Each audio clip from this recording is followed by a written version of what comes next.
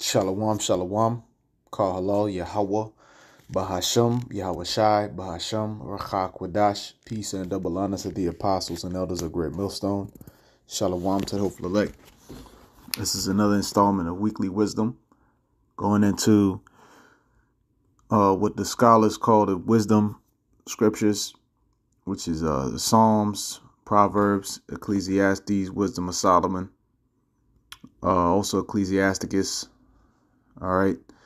And we understand there's wisdom throughout the scriptures because our Lord Yahweh Shai, as it is written, he comes in the volume of the book. So throughout this book, this Holy Bible, the only book of 100% truth, from Genesis to Revelation, Apocrypha included, there is wisdom. And Lord's will, this week we're going to go into Psalms, the 20th chapter. All right, it's a short one, so Lord's will, I'll be pulling some other precepts to connect to it. We're just going to get straight to the point. Lord's will, this is edifying. Psalms 20:1, to the chief musician, a psalm of David. Yahweh Bahasham Yahweh Shai, hear thee in the day of trouble. The name of the power of Jacob defend thee. You see, the name. There we go again with the name. So in the time of trouble, the Lord will answer our prayers. But how would the Lord know to answer them if we're not calling upon him? There's many different gods or false gods in this world. And, idolatry is rampant in this world. So it is very important that we call upon the true name of the Heavenly Father, which is Yahweh, and his son's name, which is Yahweh Shai. And we teach our sons and daughters as well to do so, because that is the connection to the Heavenly Father and his son. All right. What does it say? The name of the power of Jacob. All right. So it's always about the Israelites. So that's what's going to keep us safe in the time of trouble. Psalms 20:2. Send thee help from the sanctuary and strengthen thee out of Zion. Yeah, and the sanctuary is this third temple that has been raised up. That's the sanctuary. All right. And that's where the Lord, where his name is amongst the brothers, starting with our apostles and elders and bishops on down. That's where the help is from, the sanctuary, because that's where we learn this truth from. Remember all thy offerings and accept thy burnt sacrifice, Salah. So now we put ourselves, we present ourselves as the sacrifice now, because animal sacrifice, for all intents and purposes, at this stage in the game is done away with, because our Lord, he presented himself as the high priest, as the ultimate sacrifice. All right, so that's why it says this, Romans 12:1, I beseech you, therefore, brethren, by the mercies of the Most High, that you present your bodies a living sacrifice. Is not our Lord called the Lamb, the unblemished Lamb? All right, and why is that? Because he presented himself. He gave his life.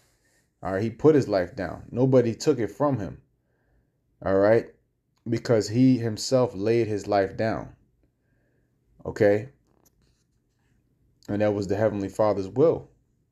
The scripture says that it pleased. Let me see if I can. I'll read this, but I'll see if I can get that precept. Again, Romans 12:1.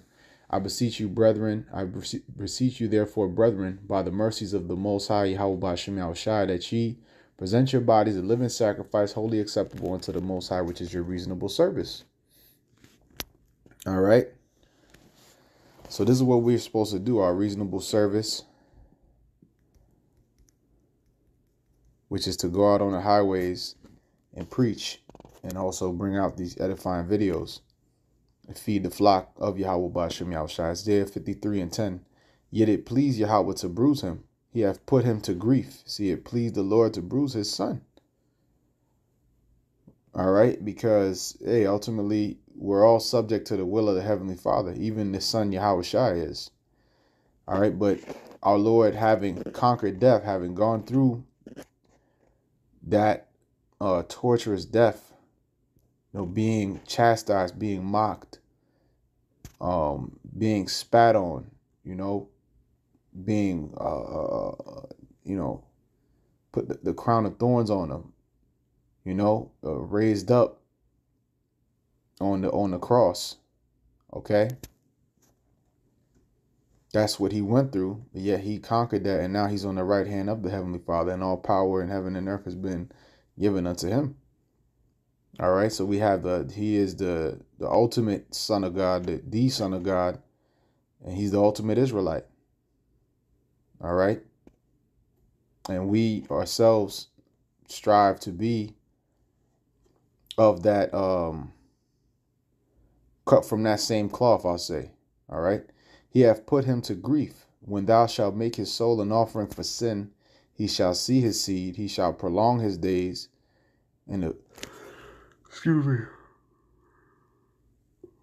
Salakia. I read that again. Isaiah 53:10. Yet it pleased Yahweh to bruise him. He hath put him to grief. When thou shalt make his soul an offering for sin, he shall see his seed. He shall prolong his days.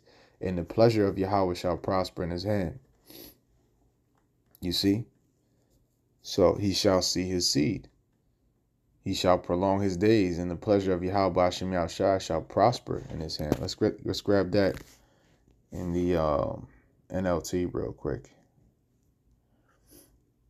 All right, but it was the Lord's good plan to crush him and cause him grief. Yet when his life is made an offering for sin, referring to our Lord Yahushua, he will have many descendants. He will enjoy a long life, and Yahweh Ba'ashem Yahushua's good plan will prosper in his hand. Right, that we're going to be fruitful and multiply in the kingdom, starting with our Lord Yahushua. Okay, there's even as Solomon, he had wives and many sons, you know, and daughters. Okay, he will enjoy a long life, an infinite life, man. All right, our Lord Yahushua, and we are striving and hoping and praying to be joint heirs with him. All right, back in Psalms 20 and verse 3. Remember all thy offerings and accept thy burnt sacrifice, Salah. Grant thee according to thine own heart and fulfill all thy counsel. Okay, and what is our heart, our mind geared towards? What is the counsel? What is the plan that's being executed? Is to receive that crown of life and for righteousness to be established on earth. We will rejoice in thy salvation, and in the name of our power we will set up our banners. Yahweh Ba'ashem Yahushua, fulfill all thy petitions. In the NLT, may we shout for joy when we hear of your victory and raise a victory banner in the name of our power. You see, and the banner that we raise up as the scriptures, because our Lord Yahushua, he got the victory, and he comes in the volume of the book. People would tell us, have an original thought, say something, don't talk to me from the Bible. A lot of prideful people will say that, including our people. Mostly Jake would be talking like that, matter of fact. But this is where the victory is written. This is what we raise, man. In the name of our power. May Yahweh Ba'ashem Yahushua answer all your prayers. You see? So what are we praying for? To be delivered? To be, because there's right things to pray for, you know? We got to pray for the right things as well. You know, Lord, I pray you get me that Lamborghini, and you know, a lot of Jakes be in the world thinking like, hey, ultimately we got to pray for the Lord's will to be done, you know, and to cut off to put away our flesh and make our inward man stronger, and look upon the inward man and have mercy, you know. But a man that's in the right mindset will pray for the right things that the Lord is pleased with. All right, again, Psalms 20:6. Now know I that Yahweh Ba'ashem Yahushua saveth his anointed. All right, and the anointed king of Yahweh Ba'ashem Yahushua is King David. He's going to be over the house of David in the kingdom. So it's the Heavenly Father, Yahweh, right under him, Yahushua, his son, and under Yahushua is King David. All right, now, so it says, now know I that Yahweh Ba'ashem Yahushua saveth his anointed. He will hear him from his holy heaven with the salvation, with the saving strength of his right hand. Woo! It says he will answer him from his holy heaven and rescue him by his great power, you see? So, hey, King David was delivered many times, man. Many times. And hey, the house of David, that's in the spirit of our King David, All right.